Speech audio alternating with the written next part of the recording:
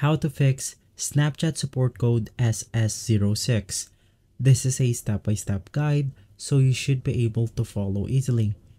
Now this can happen due to multiple reasons, and one of those reasons is because someone might hack your account.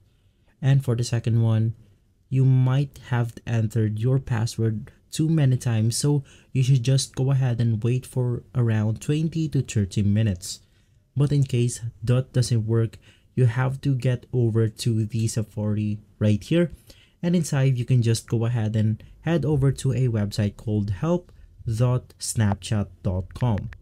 From here, you want to go ahead and scroll down and click on the Managing My Account. In here, you want to go ahead and click on Contact Us, and you want to go ahead and choose the I can't access my account. And from here, you want to go ahead and click on I forgot my password. Scroll down and click on the Yes button. So you can just go ahead and provide your username, email, mobile number, and description, and this Snapchat support will be able to help you with the problem. If this video has been helpful for you, please consider by liking and subscribing.